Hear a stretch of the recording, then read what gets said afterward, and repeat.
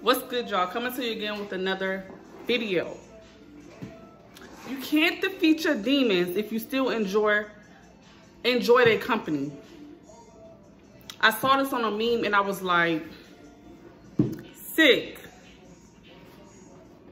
How can you say that you don't enjoy being hurt? How can you say that you don't enjoy a person being harmful towards you or disrespectful towards you or harming you in any kind of way?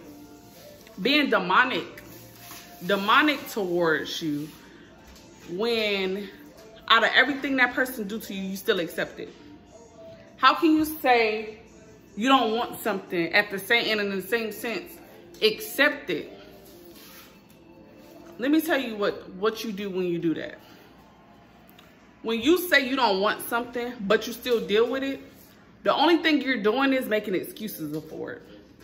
When you make excuses for something, you find in your brain anything you can say or do to accept that situation. So, prime example, if you have someone that's always treating you wrong, meaning they are always bullying you, or you have someone that speaks down on you a lot, you have someone that don't believe in nothing you're doing, you still justify their love in some kind of way, even though that person don't give a damn about you and you know that. How can you say you don't enjoy a demon when you enjoy them cheating on you? You enjoy that same demon having sex with you, even though you know that they are doing the same, even though you know they are doing the same thing with another person. Think about it.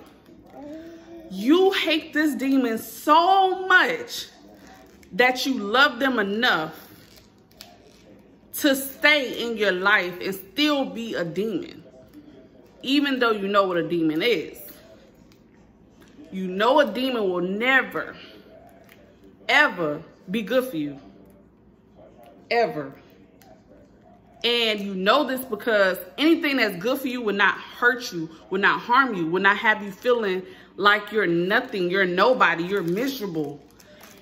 That's when you know that it's a demonic situation.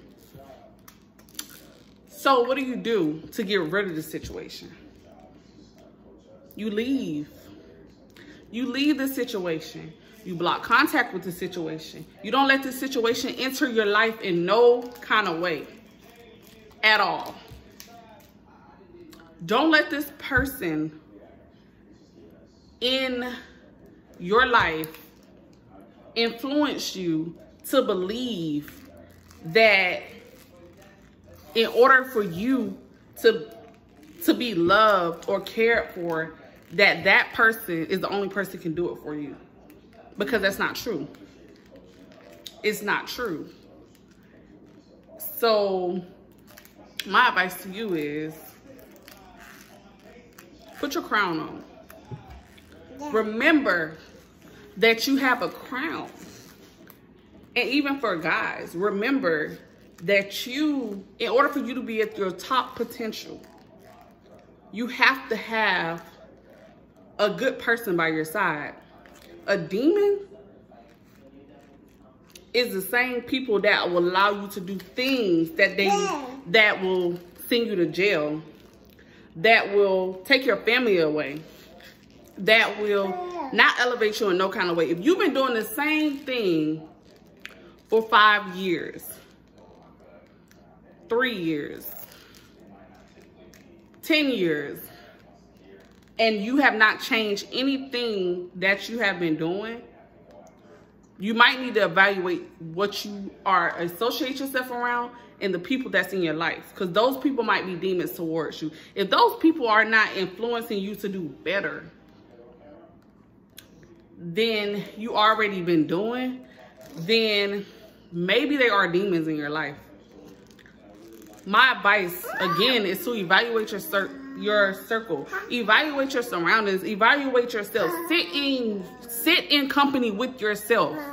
Sit in company with yourself, and your mind, your heart will tell you exactly what you need.